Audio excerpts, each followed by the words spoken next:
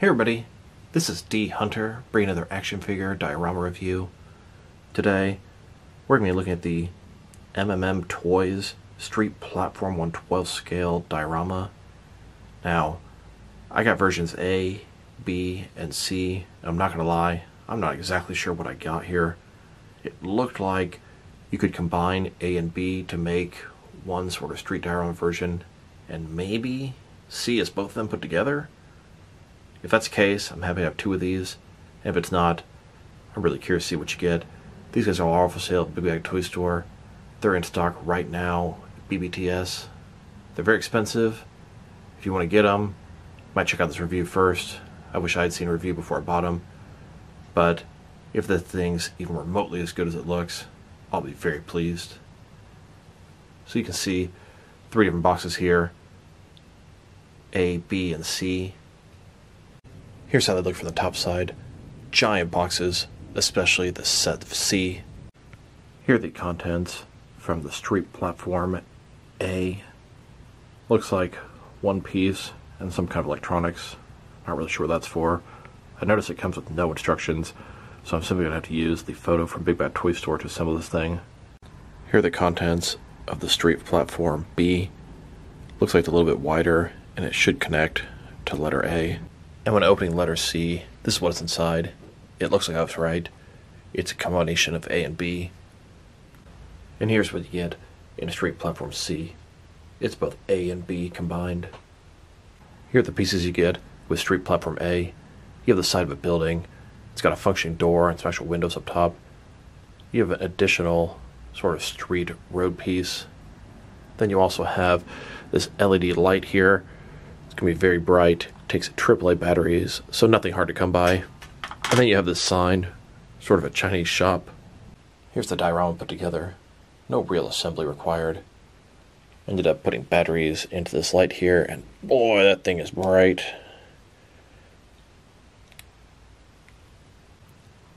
Here's a street scene diorama with the light on.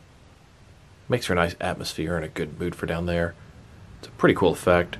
My only complaint would be the wire in this thing is kind of small. You have to tuck the battery holder at the top there. I wish there was some sort of clamp on the back you could wrap it around. That would really be helpful. Here's a street scene diorama with the light on and the lights in the room off. Pretty cool. And with some dim light in the room. Here would be the contents of diorama B. We have the side of the building, window up top, another functioning door. And also a sign for up top. It's got the same LED light fixture, and it has an air conditioner, and a clip, which is possibly for the air conditioner. Here's diorama B fully assembled. We have the sign attached, the air conditioner up top, and the LED light. Here it is with the light on with the lights off, and the light on with a dim light in the room. Here are dioramas A and B put together. This pretty much makes C. Now, B has this curved end, so it has to be on the left-hand side. And I wanted to put all four of these things together. It'd be a little bit difficult. No problem with the A, the B, and another A. But the next B has that curved end, and it overhangs, so you can't put it next to the other one. But I've seen some other really cool things you can do with this. This would just be a break between the buildings, maybe an alleyway going down here. You could also make the thing into a whole strip, almost like a neighborhood.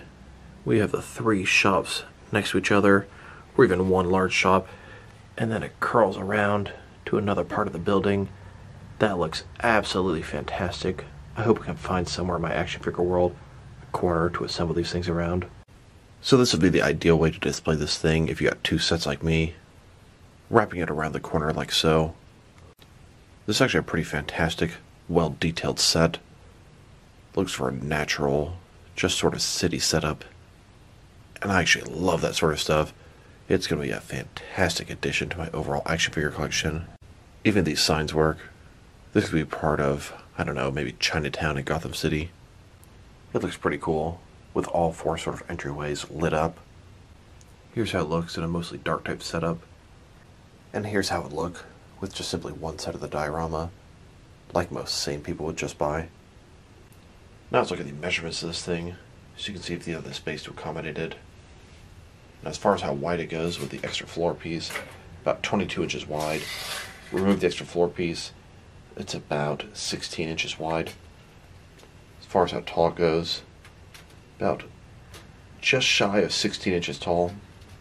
And as far as how deep or far back it goes, about 7 inches deep. Now let's look at the action features of this thing. Now we've already taken a pretty good look at this thing, both not lit and lit. Now it also has actual functioning doors. They don't come outward, but you can completely swing them open, put figures coming in and out of here. It's a very nice feature. It has these sort of functioning windows. They have plastic simulating glass, but there's no ledge in the back, so you can't really have a figure looking out those windows. Now this thing is made of a resiny type material. It is fragile and it can break. You can see the ledge here. Both the left and right side have some chips out. Now I did not do that. It came this way. And on the other side of the curved ledge, there are some more chips there too. This thing came packed pretty nice in styrofoam.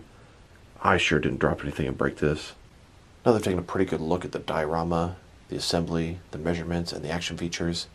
Now let's put some guys in this thing. Here's an example of the Batman and Lieutenant Gordon interrogating the Penguin, reenacting a scene from the Batman. Here's an example of a Gotham whore looking for a midnight rendezvous. Here's Night Owl and Rorschach from the Watchmen. The two of them worked together to clean up the streets for years before the events of the film. And you could very easily substitute a Batman and Robin in the exact same type of scene. Here's just an overall regular city scene setup. Regular citizens just walking down the streets, living their lives. Regular people in the background of my action figure world. 2 thumbs up. One thing I don't really like about this diorama, the ledge is pretty much unusable. You have these large boxes with batteries in them, some wires going across. Sure, I could probably find some way to rig it and put those in the back. That would be ideal. But as it is right now, the ledge is too small for the figure, and it has all this electrical junk in the way. I'll have to find a workaround there. Shouldn't be that hard. Now let's check the diorama out. Next is my action figures from different various companies to see how it fits in both scale and style wise, in case you want to know which lines will work with this diorama. And it's very versatile. It'll work with your smaller 6-inch figures all the way to your larger 7-inch stuff. Here it is with some Jack specific wrestling figures, some DST or Diamond Select toys, and with some McFarlane toys. Then with some DC Direct and DC Collectibles figures, some NECA figures, and some Mattel wrestling figures. And here it is with some Jazzwares AEW wrestlers, some Mezco 112 collective figures, and some Mattel DC Universe Classics and Multiverse figures. And finally, here it is with some Mafex figures, some Hasbro Marvel Legends, and some SH Figure Arts action figures. Like I said before, it'll work with the smaller end of 6-inch collecting, all the way to the larger end of 7-inch collecting, with a little bit of comfort room. Overall, this is a fantastic diorama, but it's not without some quality control issues. Mine has a couple of chip pieces, but it's not noticeable from the naked eye. Also, at least one of these 3 doors doesn't really shut all the way. A little bit annoying. The lights, the battery box, the wire, also a little bit annoying, but there's definitely a fix for that.